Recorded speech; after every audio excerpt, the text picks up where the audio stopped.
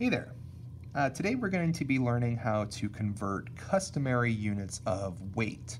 And it's very similar to how we converted customary units of length. If you want to go back and check that video out to remind yourself. We need to first be familiar with what units of length we have in customary. So the one that you're most familiar with is probably how much you weigh, and we would measure that in pounds. But we also have two other units as well that we need to know as, in addition to pounds.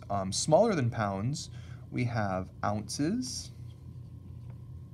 And larger than pounds, we have tons.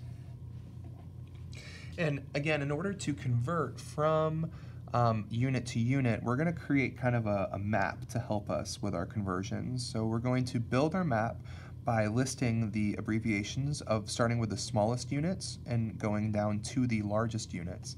But I want to point out that the abbreviations for ounces and pounds are a little bit different than what you might think that they would be. So for ounces, our abbreviation is OZ.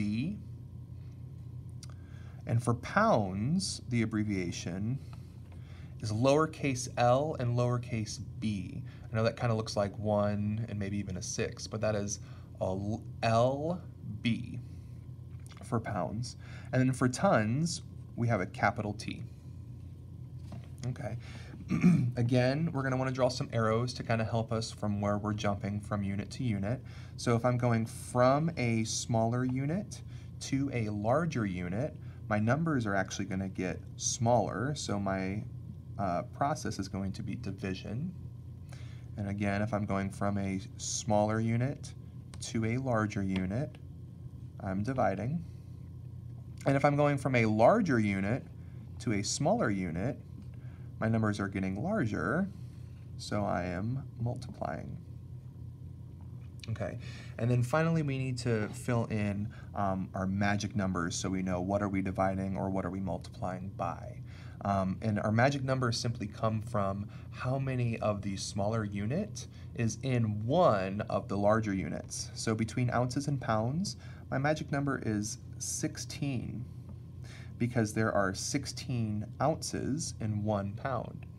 And between pounds and tons, my magic number is 2,000 because there are 2,000 pounds in 1 ton.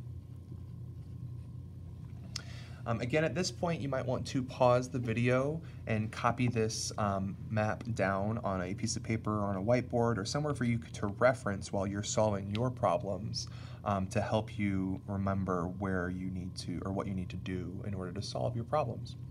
So let's try a few problems together. Let's start with 8 pounds. And I want to know how many ounces that will be. So again, I'm going to start with whatever this has been given to me. In this case, they gave me pounds, and I want to get 2 ounces. So I'm going this way, and if I look at my arrow going that way, I see that it wants me to multiply by 16. So I'm going to pull that out over here. 16 times 8. 8 times 6 is 48. 8 times 1 plus 4 is 12. So my answer is 128. There are 128 ounces is equal to 8 pounds. Let's try another example. This time we'll go from a smaller unit to a larger unit.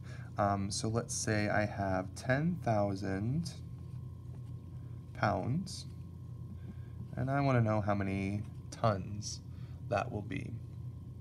So again, I'm going to start where I'm given. In this case, I'm given pounds, and I want to get 2 tons. So if I follow my arrow, I see that I need to divide by 2,000. So here's 10,000, and I'm going to divide by 2,000. And this looks like a really big problem, but if you remember, I actually can cancel zeros out when I have them at the end of my numbers, as long as I cancel out the same number of zeros from each side in my division problem. So I have 1, 2, 3 zeros that I can cancel out over here, so I can cancel out 1, 2, 3 zeros on this side. And really all I have is this basic division problem, which is 10 divided by 2, which gives me 5. So 10,000 pounds is equal to 5 tons. Let's try one more example, and this time we're going to jump a couple spaces, going from tons to ounces in this case. So let's say I've got 3 tons, and I want to know how many ounces that will be. So again, I can't just jump from tons to ounces. I have to go from tons to pounds, and then from pounds to ounces if I follow my map. So I'm going to start with tons, and going from tons to pounds, I see that I need to multiply by 2,000.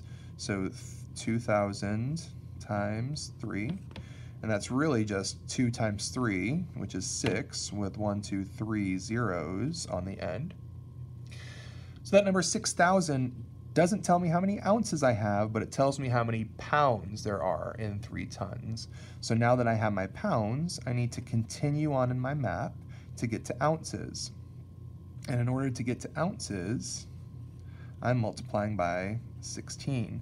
Now again, when I'm multiplying by large numbers of zeros, or by numbers with zeros at the end, all I need to do is just bring those zeros down, and then I'm really just going to multiply 6 times 16. So 6 times 6 is 36, and 6 times 1 is 6, plus 3 is 9.